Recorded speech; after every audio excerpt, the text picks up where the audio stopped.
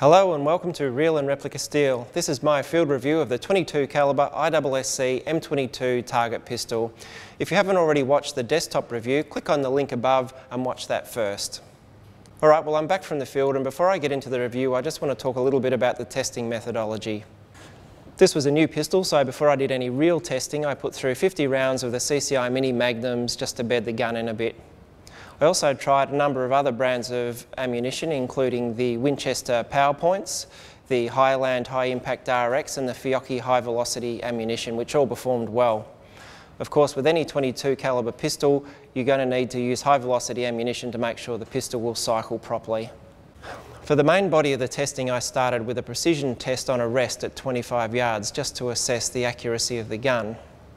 I then moved on to a precision sequence free-handed at 25 yards, and although this sort of testing for accuracy is somewhat subjective, the real purpose was just to get a feel for the gun and see how well it's shot free-handed. The third part of the testing was a rapid-fire sequence at 10 yards, and the purpose of this test was to check the felt recoil of the gun, the balance of the gun, and to see how long it took me to reacquire the sights in a rapid-fire sequence. Okay, so on to the precision testing from the rest.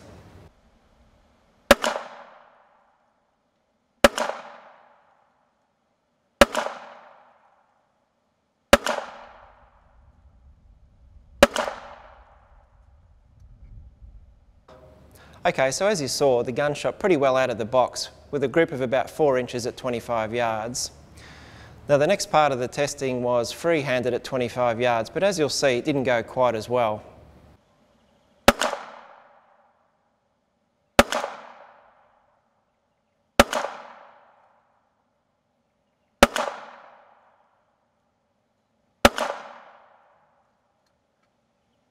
Well, the second part of the test started off okay, and then I started to shoot a few zingers. Well, on this occasion it wasn't my fault, it was actually the gun.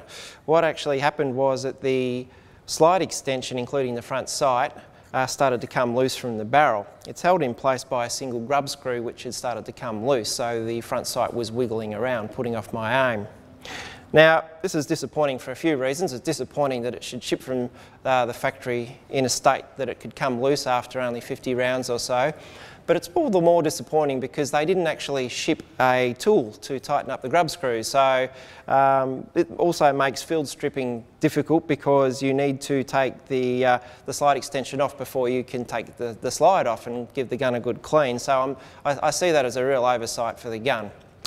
Other than that, the gun was fun to shoot, it was nicely balanced, and I was having quite a good time until that happened.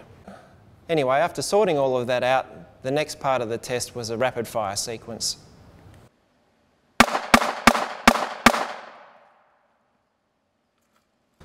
The rapid fire sequence went reasonably well with a 5-inch grip at 10 yards. Being a .22, the gun has low recoil anyway, so I couldn't really say whether the ported barrel made a difference. I like the high visibility sights, and the gun had a nice balanced feel, so together it made target acquisition during the rapid fire sequence quick and easy. In summary, I'd have to say that this was a fun little gun to shoot. It was a fairly consistent performer straight out of the box, and I expect that accuracy would improve further once it's fully run in. I was disappointed that the front sight came loose during testing and that there was no tool supplied with the gun to retighten it, especially since you have to remove the slide extension to field strip the gun. I did like the decocker, and the ambidextrous safety will suit some people very well. Unfortunately, I couldn't recommend the ISSC M22 Target Edition as a true target pistol. The lack of elevation adjustment on the rear sight means that it's not possible to achieve the perfect sight picture for precision target shooting. I also find that the trigger pull is a little bit too firm for a target gun. That being said, I think that this is a good little gun for the price, and it will be well suited to less serious shooters or those on a tight budget. Anyway, I hope you've enjoyed my review on the ISSC M22 Target Edition. If you've got any comments or questions, please leave them in the comment section below. And if you've enjoyed this video, please consider subscribing. Thanks for watching.